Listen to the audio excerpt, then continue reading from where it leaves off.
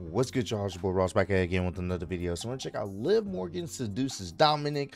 WWE wrestlers remove. Dominik ended up breaking character. Big E updates and other wrestling related news. Monday Night Raw, I enjoyed for the most part. Obviously, the thing that everyone was talking about is Liv Morgan trying to seduce Dominik, and it was hilarious because a lot of us fellas out there, and maybe some of y'all ladies out there, definitely would have folded if Liv Morgan was doing the things she was trying to do to Dominik. It definitely didn't give no PG vibes, but it was very entertaining. Dominik, even being a married man, is having a great time right now. So we're gonna check this out, man. Appreciate all the love and support you guys showing on the channel. Let's get right into this one, man. Going on, guys, it is WrestleMania here, back with another video. Join us now as we look at this week's edition of Raw, as well as the wildest news stories and rumors you need to know, including Liv Morgan seduces Dominik, an update on Dominik's injury, a major match taking place at Clash at the Castle, he receiving stem cell treatment, AEW confirms 4 talent departures, 3 superstars officially gone from WWE, and much more. Be sure to subscribe and hit that notification bell for daily wrestling videos, and follow us on Facebook for exclusive lists. Also check out our new videos on WrestleMania XL.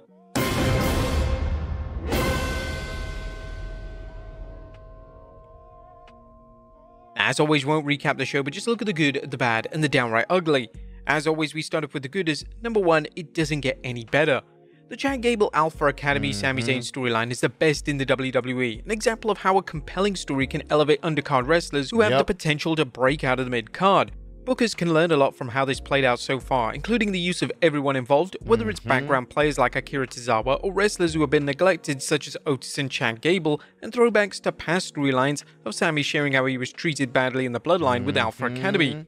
Number 2, not gonna lie to you, man. They are cooking right now with Chad Gable. I believe his contract expires this week, but I'm sure he's gonna resign because there's no way they let this go. And if you guys paid attention last night, he was backstage and he was talking once again with the Creed brothers. This is like the second time he's had this interaction. I think second or third time where he's talking to the Creed brothers for a reason. And I do think it's going to play into the fact once Otis and the rest of Alpha Academy say, you know what, we're done with you, Chad, I think he's going to start something with them, a new Alpha Academy of sorts, which I think is going to be great to get the Creed brothers into something serious. They all have legitimate wrestling backgrounds, so it makes sense for him to start a group with them if that's the case. But either way, they're cooking with Chad Gable. This is the most important we've seen Chad Gable on the main roster. Like, this is his most important character role, character arc, whatever you want to say it, and I'm loving it. So he's definitely resigning. There's no way WWE lets this go because right now people care.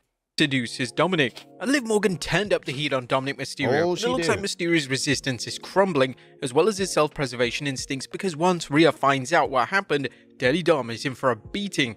While the WWE seems to have forgotten the many online clues that something has been going on behind the scenes, there's no faulting Liv's work as a temptress. Number 3, Judgment Day take out Braun. Last night, Braun Strowman learned. I'm not gonna lie to you, it's working. I think Dominik had posted a screen recording of Liv Morgan just liking every single photo, reel, whatever on his Instagram, just liking everything. They're playing this up really well. I love what WWE is doing with the use of social media with wrestlers. WWE has done this before, like using social media to kind of, you know, carry a few, but they've been doing it a lot more recently, and I love it. It adds that layer of storytelling. Like, she's obsessing over Dominik. It's great. It's fucking fantastic. And that even monsters can't beat the numbers game, especially when it involves the Judgment Day. Number 4, another strong main event. Which was cool too. I'm sorry I had to pause this again, but that was a good moment. You're thinking Braun Strowman going to pack these guys up, and they start beating the shit out of him, as one should. It's the numbers game. They start tearing him down with a steel chair, attacking his legs. Loved it. Loved it. It shows that Braun is not just this unstoppable force. and it shows that Judgment Day are still a faction to be wary of. I love that. Wrestling fans can expect something big in the main event, and it doesn't get any bigger than a match between a world champion and a WWE Hall of Famer. Priest vs. Mysterio was a strong main event that also established Drew McIntyre will have to fight the Judgment Day and Damian Priest when he challenges Priest at Clash at the Castle. Number 5, a well-oiled show. Is 3 hours too much for wrestling for a weekly TV show? Well, not if the show is actually booked like last night's Raw, which started off strong and took fans on a wild ride with occasional stops backstage or in other segments that forwarded storylines and kept fans entertained all the while. Now, we criticized Triple H for lousy time management skills, but that wasn't the case last night as the show was a grand slam. Number 6, more love for the women's division. There was plenty of love for WWE's women's division, whether it was Io Sky looking for revenge on Lyra Valkyria for daring to beat her in the Queen of the Ring, or various teams scrambling for a women's tag team championship. The WWE is consistently pushing its women's division, and this is great news for fans, especially if the rumors of a secondary women's title pans out. And Monday's match of the night, Finn Balor vs. Dragon Lee. A Raw featured some fantastic bouts, but Finn Balor vs. Dragon Lee stole the show. While it may be a stretch to say Dragon Lee is a generational talent, he could become a major player in the WWE. Booking him against Finn Balor was smart, as Balor only added to the match. But that was a good. What about the bad? Is number 1, Alba Fire and Illa Dawn headed for a title shot? Are Fire and Dawn headed for the Women's Tag Team Championship at Clash at the Castle, Scotland? If so, it kinda seems like a bit of a cheap booking ploy, almost similar to Piper Niven getting a WWE Women's Championship match for no other reason than getting a match in her hometown crowd. Whilst that might be different in some aspects, it is smart to cater to a hometown crowd, but there are better ways than doing this than putting a glorified mid-carders into title matches, especially since there's little chance of them winning. I also think downright ugly, a solid Raw from start to finish. If the WWE can keep producing content like this, the universe is in for a wild summer. What'd you guys think of the Red Brand last? Yeah, man. The SummerSlam is shaping up to be really great. Clash at the Castle is shaping up to be a fun event. Can't wait to check that out. But SummerSlam, the things that they're playing up, it's really cooking up. Hopefully SmackDown can maintain that too. We got the AJ Styles and Cody Rhodes situation, bloodline stuff. So hopefully they can maintain that momentum. Oh, and I don't even think he didn't really mention Jey Uso pretty much announcing himself to be one of the competitors in the men's Money in the Bank. Hopefully, that's gonna pan out. So it's a lot of stuff is heating up for the summer. WWE, they're in motion. They got some storylines. It seems like it's not thrown together. They're planning some stuff. Looking forward to how things play out. So last night, let us know in the comments down below. Now let's move on to the news. Our first story looks at a Dominik Mysterio update. Atop of today's news is a report concerning Dominik Mysterio's injury status, as although Dirty Dom has been a featured player on Raw, and why wouldn't he be, he's one of WWE's hottest heels, he hasn't been able to wrestle for several weeks since injuring one of his elbows. However, Dom took a bump on last week's Raw, which led to speculation about his status. Meltzer noted on the Wrestling Observer Radio that he's cleared to do physicality. Dominik's ability to play a significant role in advancing storylines without stepping into the ring is a testament to his stand-up work as a heel. Next up, a major match in the works for Clash at the Castle. Is the WWE ready to announce another major match for Clash at the Castle, Scotland? The WWE opened the door for an undisputed WWE Championship match on last Friday's SmackDown after AJ Styles delivered a vicious beatdown on Cody Rhodes, and now Meltzer is reporting that Cody vs AJ 2 will take place at Clash at the Castle. So that's going to be on the pay-per-view, Clash at the Castle, which I presume that they'll announce on Friday. I mean, you could see the angle. I wasn't sure which pay-per-view it would be on because they might have held it off for the Toronto show because Toronto needs a big match. But I was told it's going to be on this one coming up. There's no word on whether there'll be any stipulation added to the match. Next up, Big E receiving stem cell treatment. It needs to be a stipulation. It doesn't need to be a regular match. It needs to be a stipulation because he attacked him. He attacked him brutally. He, tried to play to his nice side. It was all a plan. So it needs to be some type of stipulation, something of the sorts. We'll see how that plays out. Could stem cell therapy heal Big E enough so that the injured superstar can return to the ring? While it currently appears that Big E may never wrestle again after Ridge Holland accidentally broke Big E's neck during a match, the beloved New Day strongman posted a photo on Instagram of him receiving stem cell treatment. MVP, who is receiving the same treatment, shared a photo of himself and the big man via Instagram, along with a message, "Here in Cancun at RejuveStem with one of my favorite people, Big E, getting rejuvenated." While the benefits of stem cell therapy for injuries remain hotly debated, Big E and MVP seem willing to give it a go. We send our well wishes to both men that the treatment works. That just sucks, man. It's just a testament to how quick things can happen in the wrestling business, and that's why you always got to show your love and respect to these guys and girls out there, because obviously, Rich didn't want that to happen. You can tell it wasn't like on purpose. It was an accidental injury, but it caused Big E, and it's a good chance he may not ever wrestle again. If he does, that's awesome, but anything dealing with the neck and spine, you got to be very careful with it. That's why Edge had to step away for so long, and it's so crazy that he's doing the stuff he's doing now in AEW, but it's just it's unfortunate. I would love to be able to see Big E in the ring one more time, but if it can't happen for the safety of him, hey man, all we can do is appreciate what he's able to do for WWE. So next up is Chad Gable working with the Creed brothers. As Chad Gable Alpha Academy Sami Zayn saga continues to build, it appears that there could be 2 new players involved. Observant fans noted that Gable was once again seen in the background during a backstage segment chatting with the Creed brothers. Is Master Gable looking for replacements for Akira Tozawa, Maxine Dupree and Otis if they continue to disappoint him? Given the WWE's continued use of Easter eggs like this to foreshadow events, it seems extremely likely. Yep, looking forward to it. Did Dominik break character? Or did Dom break character during one of his segments with Liv Morgan? Some fans seem to think so, as X's Humble Wrestling tweeted, "I feel like Dominik breaking there wasn't supposed to happen." Liv was in full vixen mode where she began rubbing Dirty Dom's long flowing locks, leading to a moment where Dominik seemed ready to start laughing. Some fans suggested that Morgan may have improvised there, but whatever the case, the smiles the two exchanged suggests they broke character, even if it was just for a moment.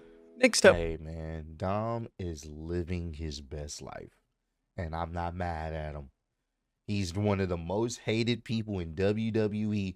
You can damn near say he's one of the most hated characters in WWE history. He has been getting booed like this, how many years? Almost 2 years now. Still getting booed out the building. In one of the hottest storyline angles with Rhea Ripley. Now in another storyline with Liv Morgan.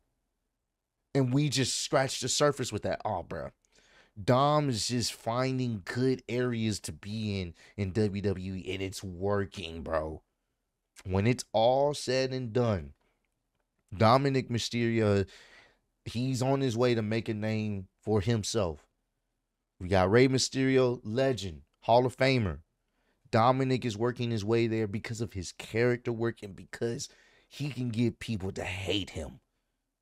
That you may think it's easy. It's not. To get people to care and to get people to hate you for years and years on, you're doing something. He may not be the best in the ring, but people know now. People know. They don't look at Dominik as just Ray's son. They look at Dominik as Dominik. That's awesome to see, bro. Pat McAfee gives 0 shit. I leave it at Pat McAfee to double down on a controversial remark that got him in hot water by using a similar line on Raw. In case you missed it, McAfee found himself under fire on Monday after using the term "one white bitch" when discussing WNBA superstar Caitlin Clark. While we don't have time to explain the context of his comments, it doesn't appear that he used them disrespectfully. Nonetheless, McAfee apologized for the remark, tweeting, "I shouldn't have used white bitch as a descriptor of Caitlin Clark. No matter the context, even if we're talking about race being a reason for some of the stuff happening, I have way too much respect for her and women to put that into the universe. My intentions when saying it were complimentary, just like the entire segment, but a lot of folks are saying that it certainly wasn't at all. That's 100% on me, and for that I apologize. I've sent an apology to Caitlin as well. Everything else I said, still all facts." But despite the controversy, McAfee raised some eyebrows when he referred to Braun Strowman on Raw as one big white son of a bitch. It's clear that Pat McAfee is willing to speak his mind and that he's never afraid to feed off the controversy. Next up, AEW confirms 4... And Pat, he's great. He's a great addition. He's been a great addition since he's been in WWE. He's fantastic. People love him. It's glad to have him back for a little time. We do have him until college football starts back up. Talent departures. Now it's official, AEW has confirmed the departure of 4 talents by removing them from their roster. WrestleTalk recently tweeted, "Removed from the AEW roster page today, Jake Hager from the men's roster, Paige Van Zant from the women's roster, Mark Henry from the broadcast team, Arn Anderson from the coaches section." Do you think AEW will suffer from the loss of these talents? Do you think any of them could end up in WWE? Let us know in the comments down below. Next up, 3 WWE superstars officially gone. AEW isn't the only promotion to acknowledge some departures, as 3 wrestlers have now been taken off WWE's active roster list. Wrestling News is reporting on the exits of Scripps, Drew Gulak, and Boa. Ravens noted that although WWE no longer announces the releases on its website like in years past, some confirmed the departures on social media. And finally, Liv Morgan's cyber-stalking Dominik. Just talking Last about but not this. least, the WWE is taking advantage of its superstar social media to forward a storyline again, this time with the Liv Morgan-Dominik Mysterio romance. Daddy Dom recently shared a video on Instagram showing Liv Morgan blowing up his social media with like after like. Mysterio posted, I like it when you show me off. Bro, this is great. This is fucking fantastic, bro. And JD McDonough's like, it's the damn mustache, dude. I've been telling you. I'm telling you. Really? You gotta hand it to Liv, spending 2 hours liking Instagram reels. It's pretty insane. But there you have it, folks. Our look at Raw this week. And she was liking the reels that Rhea was in. This is how you do it. I'm telling you right now, what they're doing with Liv, even though, and I will say this, and we were saying this on the chat last night, her promos are still just, you could say maybe it's on purpose for her to play up the annoyingness of her, but her promos, it's like scratching like a chalkboard. Like, it's just, it doesn't, it comes off cringe. I'm not gonna lie to you. But I will say this, what she's doing with Dominik, that doesn't come off cringe. It comes off like on some crazy type shit. And how she feels about Rhea and stuff like that. It's like, it's working. It's just, I wish her delivery wasn't so theatric. You know what I'm saying? It's the same way I feel about Seth Rollins and his delivery when he's doing the and the Joker stuff. But when he's serious and he's in the mode of trying to convey something, he's fantastic. And when he's doing the whole laughing shit, it kind of gets a little bit annoying. I'm not gonna lie to you, but he's still killing it as, what he's been doing before he, took a break. And the same thing with Liv. I think if she could just hone in a little bit better on her delivery on some of these lines, I think she would be in a great spot. But she's still, I love what they're doing with her. So I will say that. I'm not the biggest fan of her promos, but what they're doing with Liv, more people are starting to care and get invested, because we all know when Rhea gets back, all hell's about to break loose. And that is going to be fantastic, man. Comment down below. Let me know if you guys enjoyed Monday Night Raw last night. Let me know, are you guys enjoying this Liv Morgan, Dominik Mysterio situation? Because right now, they're killing it. But I appreciate all the love and support you guys shown on channel. Road to 150K. And I'm still the YouTube Wrestling Champion of the world. Appreciate y'all kicking with me. See you on the next one. Peace.